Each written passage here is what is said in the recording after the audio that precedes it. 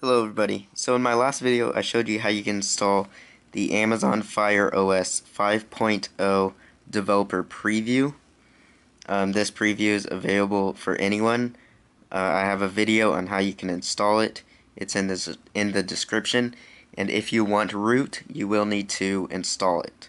Either that, if you still have version 4.5.3 or below.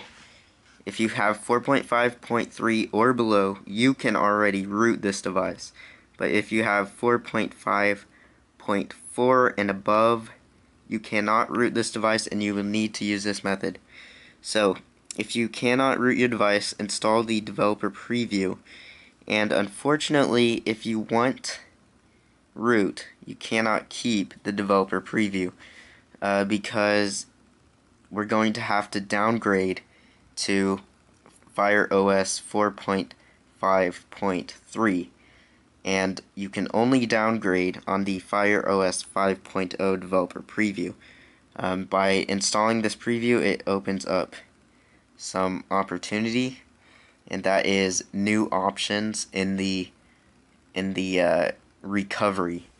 So first thing, before you start this video, you will need to have Adb set up, the Android debugging bridge set up on your computer. So I could find a tutorial on how you can do that, or if you already have it set up, which would be great, then you can just use your current setup. So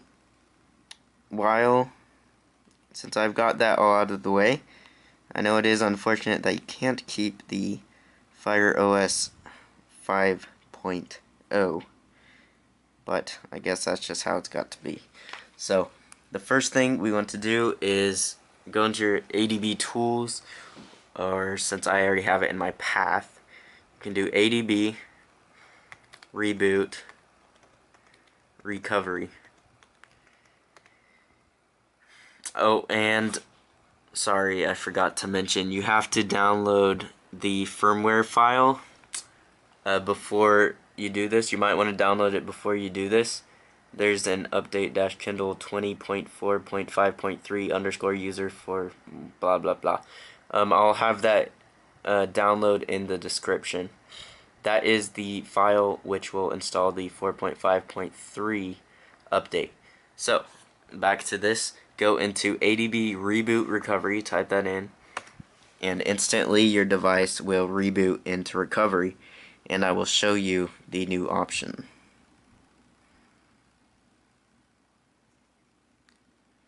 Alright, starting up. Alright, here you can see we got a new option, Apply Update from Adb.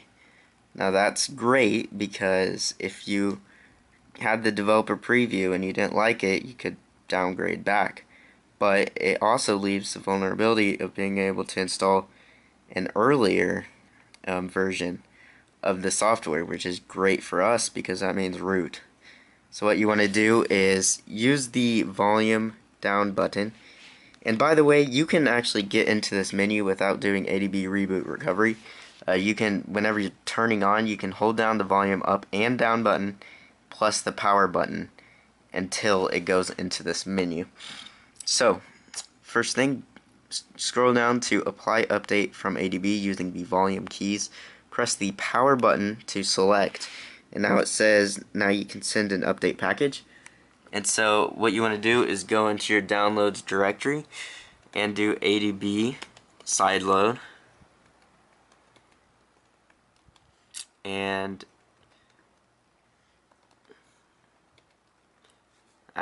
I forgot what it's called. Update. Okay. Adb sideload update-kindle-20 blah blah blah .bin, and press enter. And this, I'm assuming, will take a very long time as it needs to upload to the device, and then it needs to flash it.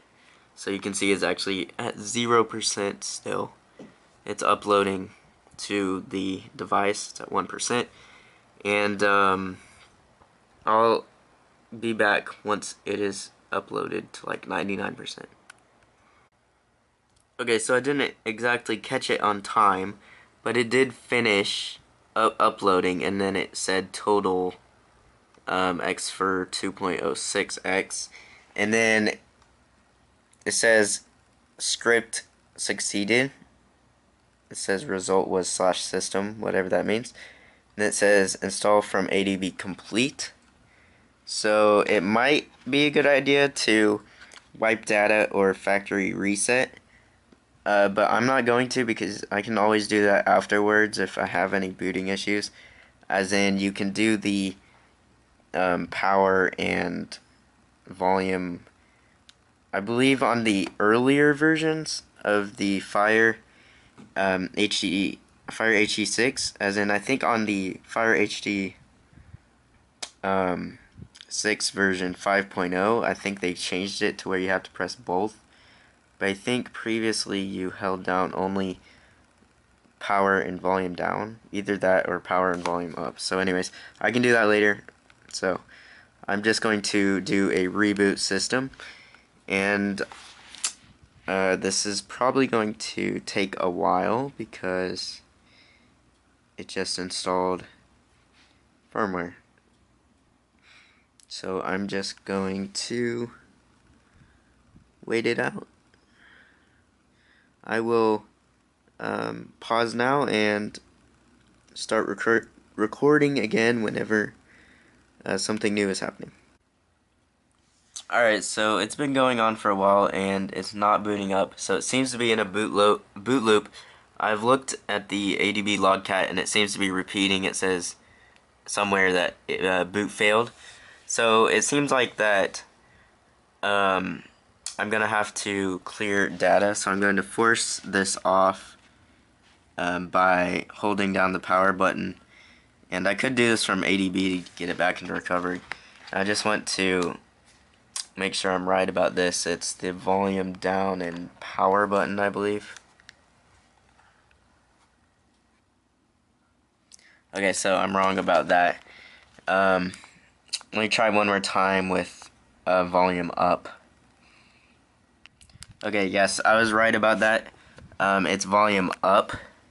And here you can see that this is the old recovery, which obviously doesn't have really any options. So yes, unfortunately I'm going to have to do a factory reset, which will clear all my app settings and things like that. I hate doing that.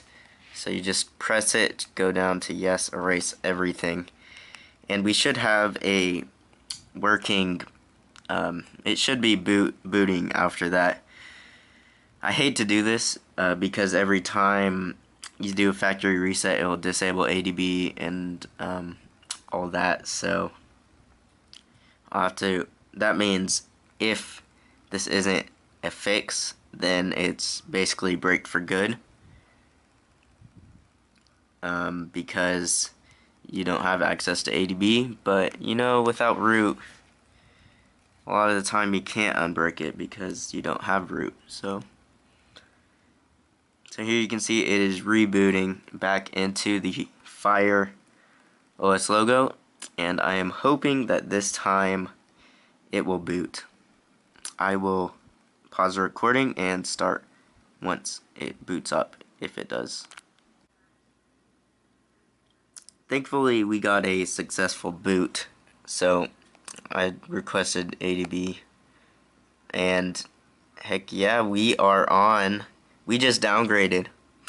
We can look at device options, system update. You can see we are running 4.5.3, which has the root vulnerability. Now, I have to go through setup again. As soon as I went through the Wi-Fi setup and account setup, it took me to an activity where it automatically downloaded an update. So I'm basically restarting from scratch right now. It's re-downloading the 5.0 developer preview. I will get that installed and we will redo this because I mean, I'll skip to it. You don't have to see me redo everything. But basically we need to disable the system updates in order for this to work. So that is what we will have to do once we get updated. I forgot to mention I'm not in 4.5.3 anymore, as it updated me to 4.5.4 before it started downloading 5.0, so that's why I can't do anything yet. When you're going through the setup screen, be sure you do not connect to Wi-Fi yet. So now you can get to the home screen. Now let's go ahead and download a couple apps. The first is KingRoot, which is a Chinese application which will root your device. That is starting to download. I'll leave the link in the description.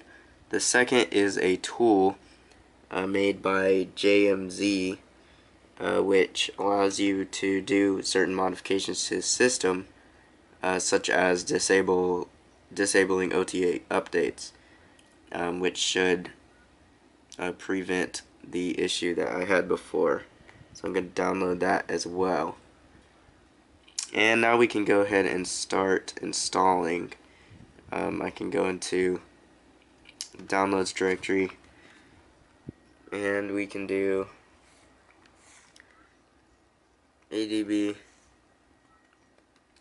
install, and first we can do the JMZ tool, and that should install. Alright, so that's installing, and then we gotta do install the, oh my goodness, install KingRoot app, which is finished downloading. So I think that's KingRoot, and press enter, and we will be installing KingRoot. So since KingRoot requires a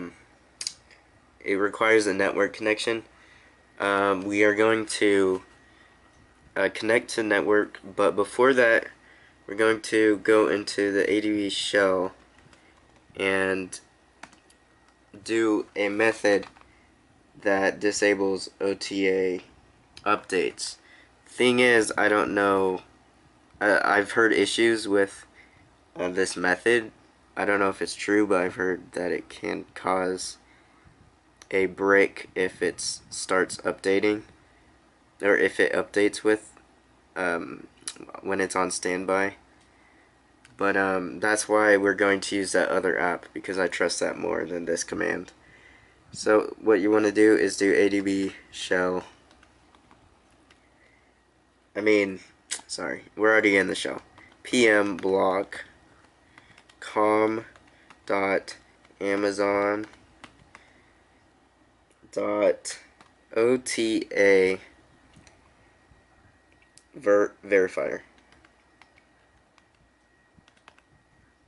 OTA verifier, and press enter, and it says it is blocked. So just double check and make sure I spelled that right. Alright, we should be fine, and now we can connect to network. You can see that we got those two apps installed, the Fire Tools and KingRoot. We need to connect to network first, so I will be doing that. I will let you know when I've got that done. Alright, so I connected to Wi-Fi and even went to my account. Logged into my account on the device, and it actually did start to do the update process, but it says tap to install. This time it didn't do a full screen update like it did last time in the setup, so that's good. We should be able to disable that once we get root and use this tool, and then we can unblock the OTA verifier because we can just use that tool. Alright, so here we need to do root. So go into the app and press try to root. And since we are on 4.5.3, this should work. In the past when I did this, when I had 4.5.3, it worked. Some people said it took a couple tries, so just so you know. So this can take about 3 minutes, so I'll pause the video. Here you can see it says rooted successfully. And if you'd like some in-depth instructions on KingRoot and anything about that, I have a separate video on how to root using KingRoot. But now go into the apps, go into device, and go into the Fire HD7 tools. I'm on an HD6, but this should be the same. So go to System, Disable OTAs. And here you can see it is prompting for root. OTA is disabled. I'm going to actually undisable it and then go back into here to Adb shell, and then I'm going to Adb shell PM unblock.